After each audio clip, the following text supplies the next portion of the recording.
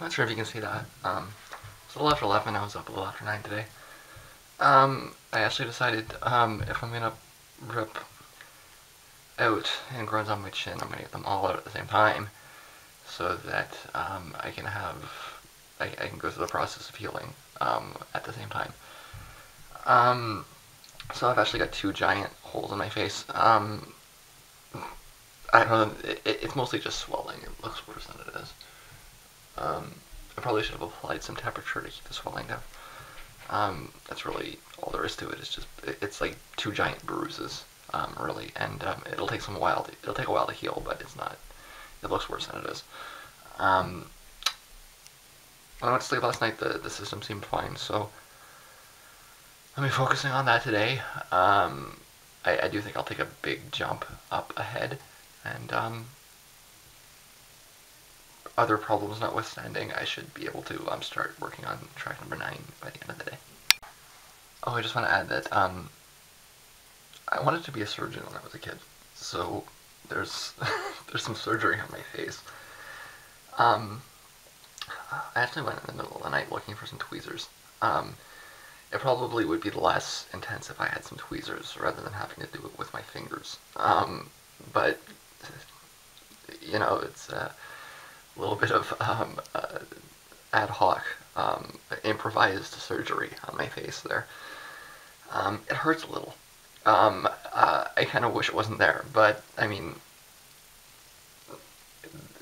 they were really big ingrown hairs and they had to come out. Like I said, they both, well, the one here, I thought it was a pimple. And so I popped the pimple and the hair kind of presented itself.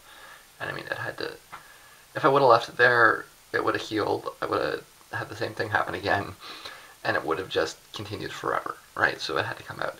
This one, you could actually see the hair, like under my skin. It was like, I don't know, like a millimeter under the skin or something, and it was actually there for a good while. That's why I decided, okay, if I'm gonna, like, I had to rip that one out, I might as well rip the other one out at the same time, kind of thing. And I really had to go in there. I had to, like, rip my skin apart to pull the hair out. And when it did come out, I actually kind of wish I had footage of it, because my face was like there was like blood pouring out of my face, and there was like this hair, and it was actually kind of stuck, and I'm trying to stop the bleeding and pull the hair out at the same time. It really, I don't know. Are there surgical? There are probably surgical procedures that do what I did with my fingers last night. I need to make sure I keep the area clean while it's bruising over. That's really the primary issue. Like I say, it's really just swelling. It's just a giant bruise, two giant bruises on my face underneath my chin. In a few days it'll be gone. It's not that big a deal, but it does kind of hurt, and I gotta make sure I keep it clean. But yeah, I got work to do today, and presuming that it's okay, I will. It's about geez, after 1 already. I put twice as much rhubarb in today, and blended it a little bit longer. I still can't taste the difference, so I'm gonna try to cook it a little bit tomorrow and see if that makes a difference. Maybe it's just because I mean it's thawed, but it's not like stewed or anything. So I'll maybe just microwave it a little bit tomorrow before I throw it in, and see if that brings it out a little bit. But I mean, it's very weak. It's kind of like I say, it's a herby kind of taste. I see no benefit to this, really.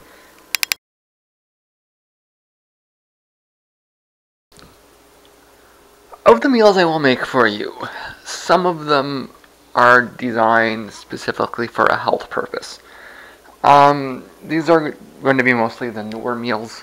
I haven't made any of them because, as I've stated repeatedly, I've been trying to get rid of all of that extra spaghetti.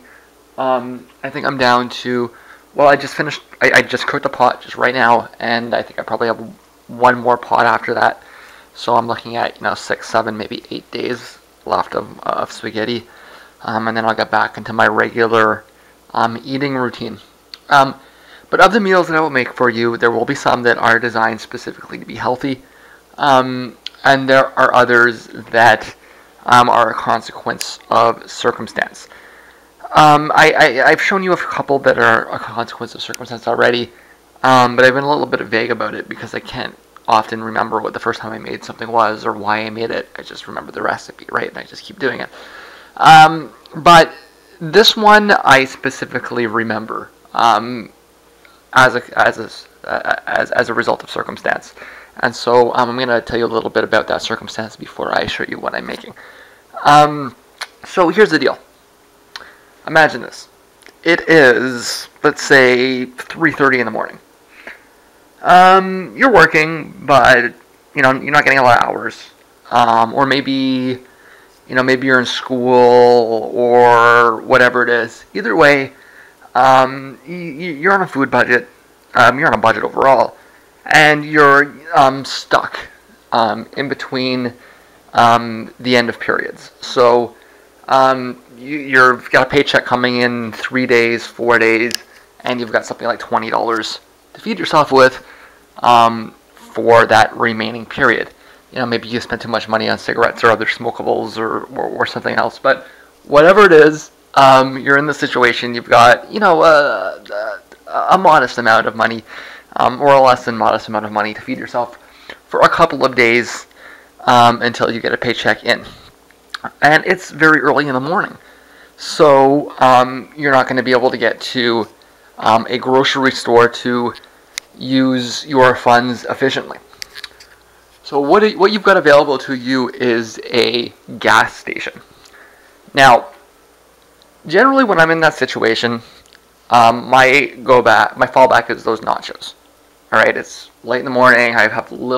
Early in the morning. I have not much food in the house. I will generally want to walk down to the store, get some Doritos, and make myself some nachos, and then go to the grocery store in the morning, or something else along those lines. But you may be in a situation where you have no cheese.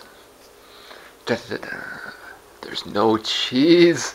What do you do when there's no cheese? Well, have you ever tried to buy cheese at a gas station? I do not advise this. It is exceedingly expensive. They're bad at a corner store. It's bad at a gas station. It's just outrageous. In fact, most of the food that you want to buy at a gas station is outrageous. You are far better off in most cases getting some kind of processed crap rather than actually getting real food. They'll charge you like $1.50 for a banana. You can get like a bunch of bananas for $1.50. It's like, the prices are outrageous, right? But they do that because they know that the only people that are buying food are people that are there at 3 o'clock in the morning because they slept in because they were baked or something like that. So what do you do in that situation? You gotta eat.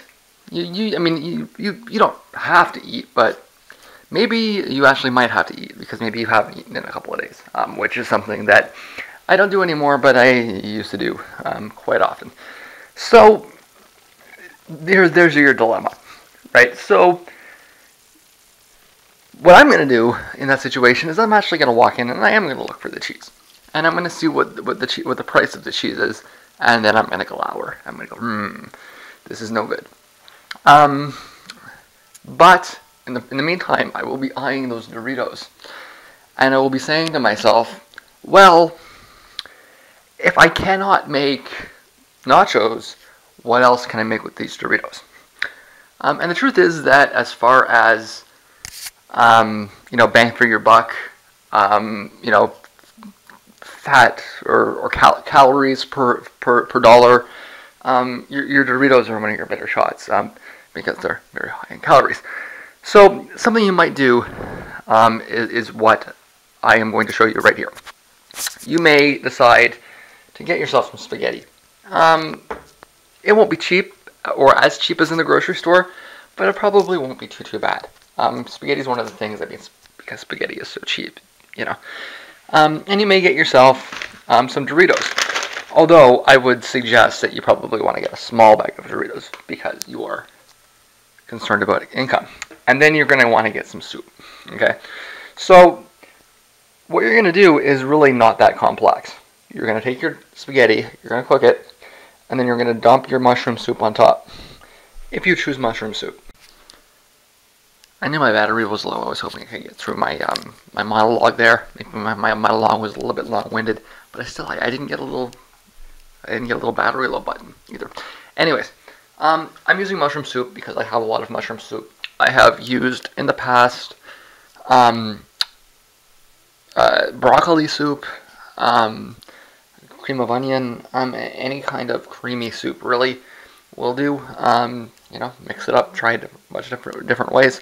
And then you're going to take your Doritos and you are going to dump them in. And in fact, I'm going to put this down because this is a two-handed job. Or maybe I'll just... Yep, there we go, like that. Okay, so, this is a bit more than a small bag of chips. Not a lot more, a bit more. Okay. And you're going to want to just hold it over like that. Okay. And there is actually the original Dorito spaghetti. That's the way I had it first. I think I had it first sometime probably around 2007 or 2008.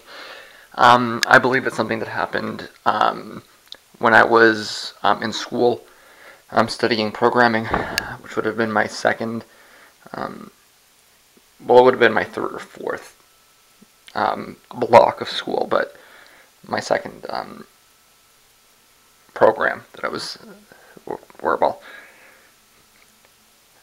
non-contiguous. Anyways, maybe we'll have this conversation one day. Anyways, it was around 2007 or 2008 that I did that for the first time, and I have done this many times actually, because it's I mean, in total it costs, you know, $2.50 or whatever. It's, you know, cheaper than buying a burger or something, and it'll get you through till the morning. If you've got hot sauce, I would suggest it.